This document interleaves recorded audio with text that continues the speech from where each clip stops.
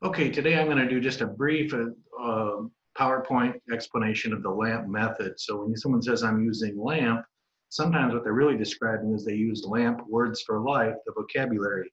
And I know that's confusing, but the two need to be kept separate. There's LAMP, the methodology, and then there's LAMP, words for life, the vocabulary. And some people use LAMP, words for life, vocabulary and don't follow the method, and others use another system and follow the method really well. So it's good to keep those two things separate. Again, just so you keep that straight, there's one confusing thing is that sometimes people will show someone using LAMP on a low-tech board, like a manual board that's set up like LAMP. And that is a wonderful thing to see. We recommend it for everybody. But I do want you to understand, without multisensory convergence, without voice output, motor, whether it's your mouth or your hand, treating your hand as an articulator, the motor movement has a sound attached and you see something happen. And when motor, auditory, and visual are used together, those multisensory convergent neurons fire. So if you're using a low-tech board, you'd be missing the auditory output. So it's a great thing to have a backup system. Some kids need it, some kids even start there, but it's not a prerequisite that you would have to start on a low-tech board.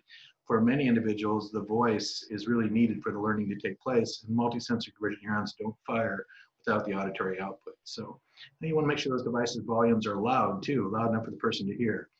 So just so you keep it straight, Words for Life is a vocabulary. It comes on all PRC devices. It comes on Liberator's devices. It comes on the iPad, that they have iOS versions that you can get off the iTunes store. But it's a little bit wrong to say I use the LAMP methodology with a low-tech board, although we, again, I'm promoting you, telling you it's a good thing to have, and everyone needs it. It's great for everybody, but it is not following the methodology of motor, auditory, visual. The first thing that's important for you to know is to surround the individual with people who get excited. When I look at this therapist's face and how excited she is working when the student just did something, I was always touched by this. But it's really important that the first component or the first treatment integrity of LAMP is that the individual who's working with the individual that's trying to learn the device has a social connection to them. Language is gated by that social connection. And this mirror neuron system, what Ron LaBelle and Panetta and Oberman found out is that when the mirror neuron is more likely to happen, they put a hand in front of people's faces like this. When they did this with individuals with autism, it was less likely that the mirror neuron system was intact, or that they basically, when I'm doing this, right now, all of you are doing that with me. And when I say mom, your mouths are saying mom with me, and it's why you can interpret that information, because you use multisensory systems to interpret information.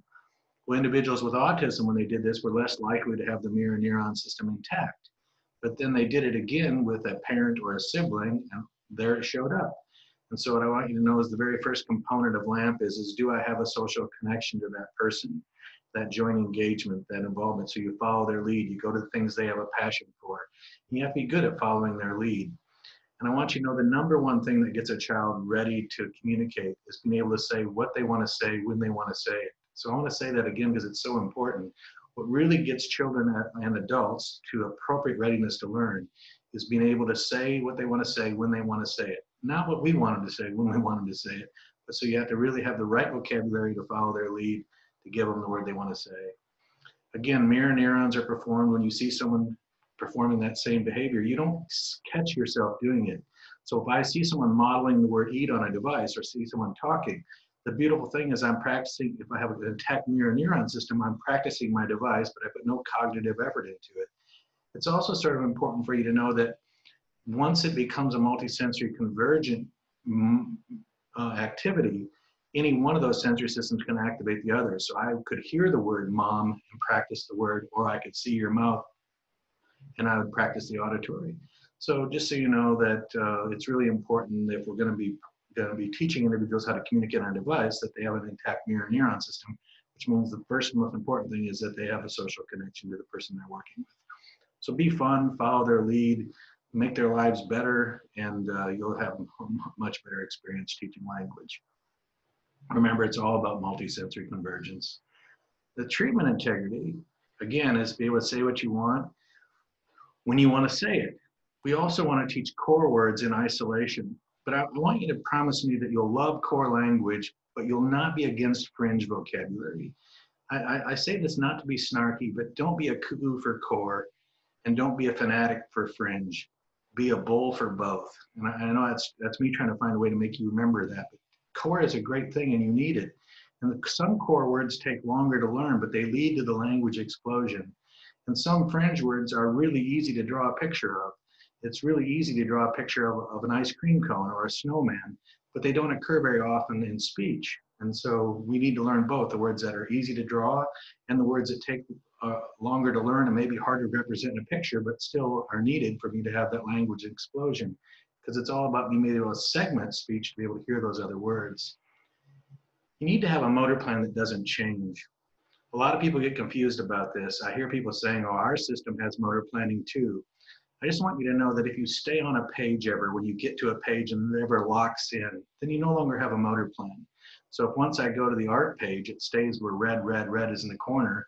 Then when I go to the food page, or a trick you might want to do is go to a system, if they have a word finder, and type in a word and see if it occurs more than once. If it does, you probably don't have a system that keeps the motor plan the same.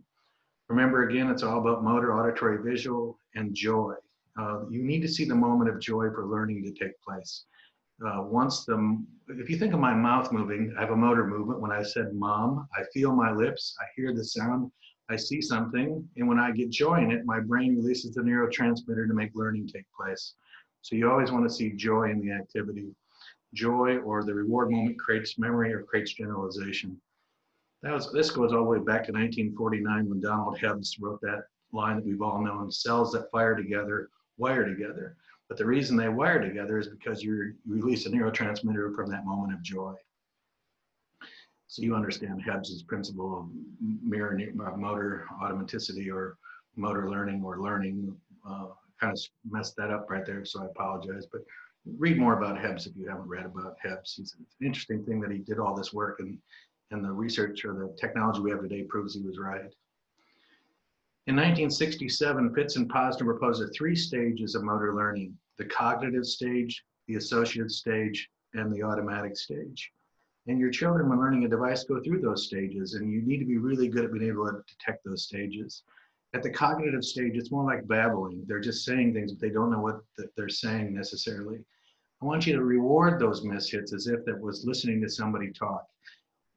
Those are very important mishits. They're not someone struggling to learn. They're babbling, and your reaction to them helps them learn what they mean. Sometimes they attach a meaning to a word that was not correct. They have an intrinsic value and they think they learned a word and they got it wrong. That actually leads to more words. The associative stage is where they can detect their errors, and I love the associative stage. And one of my favorite things for you to watch for in the associative stage, I can't go over all the things to look for, but in this quick PowerPoint or this quick presentation, but when you see a person touching, and they stop, usually it means they heard the word they were looking for. So if they want to say eat, they'll say go, they'll say more, they'll say no, but then when they get eat, they look up, they quit accessing. It's a beautiful thing to see. So just so you know, that's what the associative stage looks like. The automatic stage is when they want to say eat or something, they move very fluidly to it and they say the word without a break in the motor movement. So if I'm at the automatic level and I want to say more, I basically hit that sequence fluidly. I don't hit and then do a little search. So if you're searching or you're looking or you're doing like this, you're at the associative stage. And the automatic generalize is where I think you'll find the real beauty starts happening. So here again are those stages of motor learning. And it's all again about multisensory convergence occurring. So you want to see them using these words spontaneously across environments, engaging with people, initiating communication. And again, at the automatic stage, they have to put no cognitive effort into the articulator. They really move fluidly. You and I put no cognition into our motor movements. If we did, it would become much more difficult. There's a data collection form we can send you, but if you don't use the LAMP data collection form, I really encourage you to do it. Just email us and we'll send you this data collection form so you can keep track. Because when you keep data and you see the word gets to that generalized stage, some of you are going to notice that those words that made it to the generalized and used in other setting stage oftentimes start becoming produced verbally, and that makes you able to collect that data and understand it and follow that data, and it makes progress more likely. So some of the treatment integrity you observe, we're about to release the treatment integrity sheet, or basically the treatment integrity form, so you can actually go through the entire treatment integrity and make sure you're following it. these are just some of the treatment integrities that I want you to start the bullet ones. First, how good does the individual follow the lead of the person they're working with? And that's really important that they actually do follow their lead, because that's what gets them in appropriate readiness to learn. Do they change the vocabulary based on what the individual wants to say when they want to say it? Do they accept all forms of communication equally? It is really hard sometimes when you first get a communication device to accept all the other forms, because we want to see the device work. But if you're passing out a drink and the student does this, what you have to do at that moment is accept this as drink. You can verbally cast back, or you can cast back by touching that sequence on a device, but you wouldn't say it again on your talker, because that makes them mad. If anybody's ever had someone correct their grammar, you know what it's like to have someone tell you to say it again. You just want to be a communicator. What gets somebody's length of utterance or gets them to use more communication is not the form they use, it's the quality of the exchange. I've already said this, but I wanted to make sure you understand that if you're following the LAMP treatment integrity, you'd have a device that has both core and fringe words simultaneously. The trick to a language explosion is having many words at one time, and understanding that some words take longer to learn and are harder to draw in a picture, but you still need access to those words. You would model language at the appropriate level. You're modeling just a little above the individual. We love modeling, and we love to see another person using a communication device to communicate. A model needs a communicator and a listener. You have to model slow enough so the individual you're working with can actually see the sequence. If they only see half the sequence because you're modeling too fast, it can be quite confusing. There's a lot more to that, but as a rule, we love modeling, and nothing we love more than video modeling. So I encourage you, if you're using the LAMP method, you'd be using video modeling. You're generalizing vocabulary in a session. So as soon as you teach a word, you're generalizing that word. So if I have a student says go to make the car go, I'm immediately getting a balloon or something else to go. There's two things children do with language. They overextend words and they underextend. And you expect both to be happening. Overextensions oftentimes lead to the language explosion. So if I see a child using the word more for daddy's wrestling and mommy's kisses and grandma's cookies, then the word more would tell me that they're ready for those other words. So where I see overextensions, all animals are doggy, then I start storing the animals. But one of the biggest mistakes made in our field is giving kids too small of a vocabulary and waiting for them to master those set of words before we give them the next set. Give them more words than they know, model vocabulary on the fly in the different settings, changing what they're saying really quickly, and keeping it fun by following their lead. And generalize those words immediately so they can see those words mean many things based on context, environment, who they're with, what word came before or after it. The next one seems silly, but if you're following the LAMP method, you would always have almost always, it's not true for everybody, and no rule is 100%, but almost always you'd understand the benefits of a key guard. A key guard just creates that motor automaticity. It also creates the static grid, which lets your finger know where you're going to move before you touch the. Basically, your hand knows the sequence before you touch.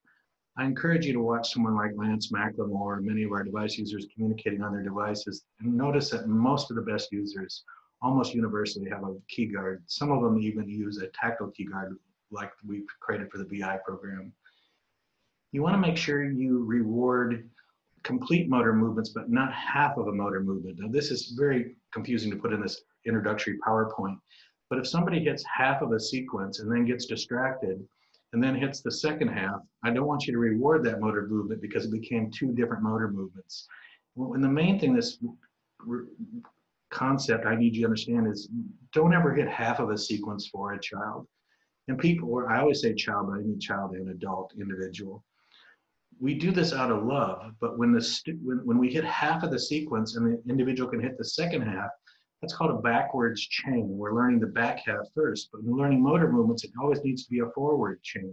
We always need to learn what movement got us to that page. Otherwise, I just want you to think about this. If you do the backwards chain of learning communication device, every word would be in the same location. So, or many words would be in the same location. So just think, if I hit something to say eat in the second half of the buttons here, and I hit drink in the second half there, and I hit go in the second half is in that same location, and the same motor movement said all three words. It's really the first part of the motor movement that's really important. So we do it out of love, but don't hit part of the sequence for them. Use vocabulary builder when you're teaching that motor movement so that they can touch the entire sequence, become fluid with it, and then bring back more words. You need to make sure you change the words being taught based on the client's motivation. If you have a student who has a passion for animals, then they need those animals really early on. So just so you make sure you again understand that we are not against fringe words. People have passions for, I know a student who has a passion for burritos, and so he needs to be able to stuff them and build them and eat them and weigh them and put different ingredients in them and cook them. And then he needs a lot of words based on that thing. Remember that we teach words and not phrases. It's sometimes people think we're just anti-phrase. If you're at the full level or have a large vocabulary, we just don't have any problem with you putting in jokes or you having a speech in there. But if you can't say the words that fill up your language, you won't be able to combine those words together to make novel utterances. It really does take a word-based system to be able to communicate. And I want you to know that when children and adults make combination of words that they understand or have meaning to them but aren't grammatically correct, that leads to the language explosion. So if they say mine goat or mine go, where's daddy, daddy work, that type of combination of words is a beautiful thing to see. I've already said it, but I'm going to say it again. Make sure you have a large vocabulary. Probably the #1 reason why most kids have failed at the communication devices is that they had too few words, not too many. And remember, that's why we have to give you more buttons, because more buttons means less sequencing. So a lot of times I hear people talk about wanting less buttons on the device. We use vocabulary builder, but not giving you less locations, because less locations means more sequencing. Just remember the old phone where you had to do JKL. Nobody wants to go back to that. All right, and make sure that as you see someone learn a word, you transition to the next level very quickly. So what we've been saying is that having these core words and having words stored as a motor plan and having these words stored as multisensory convergent neurons all leads to this ability to segment incoming speech. If you ask me what's the one thing you think really leads to some of these individuals doing so well and having this language explosion, I would say that they start segmenting incoming speech. And so there's lots of research that tells us that individuals with autism do not have the ability to segment between words, hallucinate the spaces, LMNOP. They would chunk that information together. And so again, just giving you more research about segmentation and the importance of segmentation. Segmentation is all about motor, auditory, visual, creating that multisensory convergence. Once that word's stored there, then when I hear that word, because I have a mirror neuron system intact, I can hear those spaces and have that language explosion. If you haven't ever done the McGurk effect, go online and just Google McGurk effect. And then remember that individuals with autism show a slower rate of the McGurk effect than their peers. And if you think about that, you'll come up with the same conclusion that what the McGurk, their lack of hearing the spaces or changing the word during the McGurk effect shows that they don't have multisensory convergence at the same understanding or same level as their typical developing peers. More references on that subject for you. More references, just again, we just like to give you research. And at the end of this, I'm going to give you a list of all these. So just so you know, again, multisensory convergence and the importance of mirror neurons is what LAMP's all about. The things you need to understand are things that make segmentation more possible. First, it's not going to happen until words are at the automatic level where you put no cognition into the articulator, because when you hear the word for the mirror neuron system to work, you're not thinking about it, you don't feel it. Speech must be on at the word level. It is really important, if you're following the LAMP method, that each time they say the word, they hear it. They wouldn't build a sentence and speak the display at the end. And again, if you're a very high-level user who speaks in sentences and you choose to turn your speech off, that's because you already have segmentation of speech. You already have that language at that level. But for most individuals who are learning language, they need to hear the word at the word level. Think of it this way. If my mouth moved a whole bunch and then out came the speech, then I wouldn't be segmenting at the word level. So speech must be on at the word level. You have to have access again to core and fringe. The key guard again is recommended. Text at its largest setting is recommended. Many individuals with autism have a love for literacy and they can read before we understand it or recognize it. But you might not have noticed this, but when you say a word, the font's very large because for some individuals, that font exploding on the screen becomes a reward, which basically reinforces literacy. And they might already have an intrinsic love for literacy that you didn't necessarily see right away. Making sure the voice is loud enough. a lot of times speakers are faced in a direction for the listener that you're talking to. So I'm the communicator and I'm talking to someone else, and the speakers are faced out like this. I'm more concerned that the individual using the device can hear their voice than I am you, believe it or not. So for segmentation, I need them to hear it and you to hear it is very important. Again, no phrases or no words to hear a word.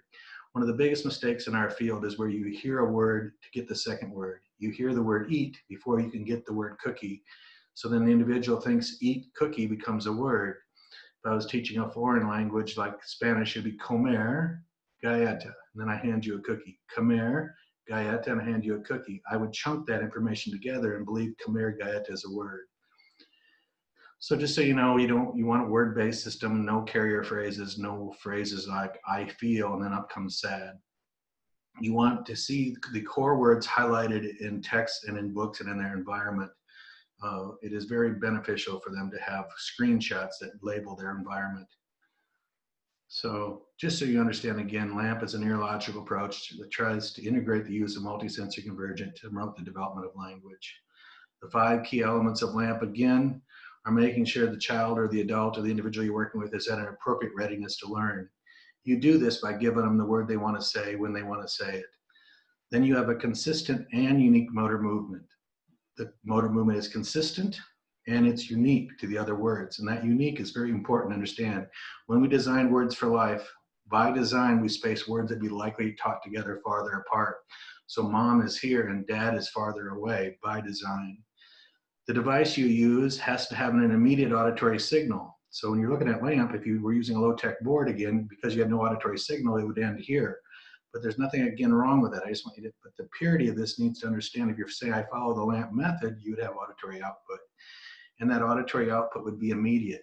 You have to be very careful if you're using an iPad that the version hasn't gotten obsolete where the auditory output's not immediate. When I touch the sequence, I need to hear the word immediately. If the word gets delayed, I'll touch that sequence, not hear it talk, hit another sequence, hear the first word, and you're going to have a lot of multi-sensory convergent nightmare going on there, or sensory integration nightmare. So I'm ready because I can say the word I want to say. I have a consistent and unique motor movement that always produces that same auditory signal immediately. And then I see something happen. Here's your readiness. You're at an appropriate arousal level for learning. Here's your motor. Here's your auditory. There's your visual. The visual changes based on context, what word I said before it or behind it, what environment I'm in. And then the joint engagement comes as really the moment of joy, which releases the neurotransmitter that makes learning take place. So that's LAMP sort of in a visual. Interventions always need to address the integration of the sensation and see the brain as a whole rather than isolated regions. Just remember, we all learn better when better we use our sensory systems together. I love this. Again, it's more for me than for anyone else, but it really is worth us all remembering. The greatest obstacle discovery is not ignorance. It's the illusion of knowledge. And if myself or anyone else ever pretends they understand what to do, they're just crazy as a loon. We're all trying our hardest, and we appreciate you helping us, especially the families out there helping us learn by sharing your adults and individuals you work with. So here's just some resources for the PowerPoint I just put together. So again, my name is John Halloran. I'm the Senior Clinical Associate from the Center for ASD and Autism, co-developer of the LAMP method. And there's my email. Anything we can do to help you, let us know. And I hope this little presentation is somewhat beneficial to you understanding the LAMP method.